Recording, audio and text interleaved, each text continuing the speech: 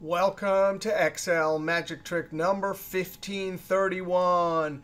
Hey, in this video, we got to see how to use dynamic arrays to convert a column of records into a proper data set. Now, the dynamic arrays and this new Excel calculation engine are only in Office 365.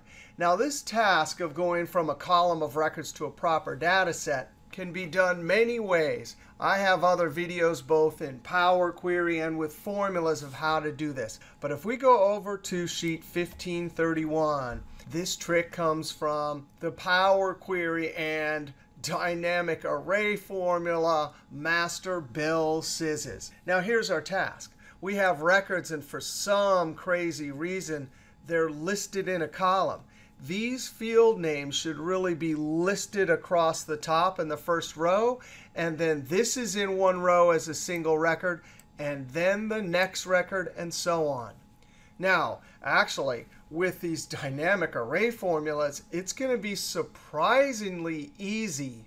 So although we can do this with other formula methods in Power Query, this one's going to give us a run for our money. Now, I first need to take the field names, and there they are, and transpose them. So that's all I do. Since this is the new Excel engine, transpose delivers a horizontal range. So when I hit Enter, it automatically spills. Remember, the formula lives only in one cell, and the remaining cells are just listed to be polite in gray. But there's really no formula there. If you double click, there's nothing there. But of course, if you refer to it, it's polite. And of course, you can click on these cells and format them. Now we need to extract from this column and get 1, 2, 3, 4, 5 in the first row, 6, 7, 8, 9, 10 in the second row, and so on. Now, Control down arrow, we have a little over 100 rows. And we are going to use the index function, and the array will be this whole column. But I got to show you just a small example here. 1, 2. All I'm going to do is highlight for array. Those are the items we'd like to look up. But right in comma row number, I'm going to type out some array syntax. Curly brackets always house the array. And notice, what do we have? 1, 2, 3, 4 rows. So I'm going to put 1, comma 2, semicolon, 3, comma 4, close curly brackets. Well, this is proper array syntax. Comma means a column. Semicolon means go down a row.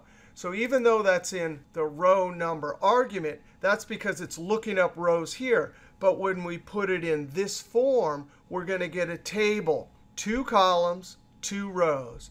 And because we're in the modern Excel, close parentheses, when I hit Enter, it spills. You actually can do this in older versions. You just have to highlight the cells in advance and use Control-Shift-Enter. Now, the only key is that I need 1, 2, 3, 4, 5, 6, 7, 8, 9, 10, but in rows and then in columns. 1 to 5, 6 to 7. No problem. We can do that with the sequence function. Now, we need to know how many rows are in this data set. Once we know that, we can divide it by the number of columns, and that will tell us how many rows we have in this proper data set. And then, of course, we know how many columns there are, 5. So inside of sequence, all we have to do is give it the number of rows and columns, leave the last 2 arguments off, and it will automatically sequence 1, 2, 3, 4, 5, 6, 7, 8, 9, 10,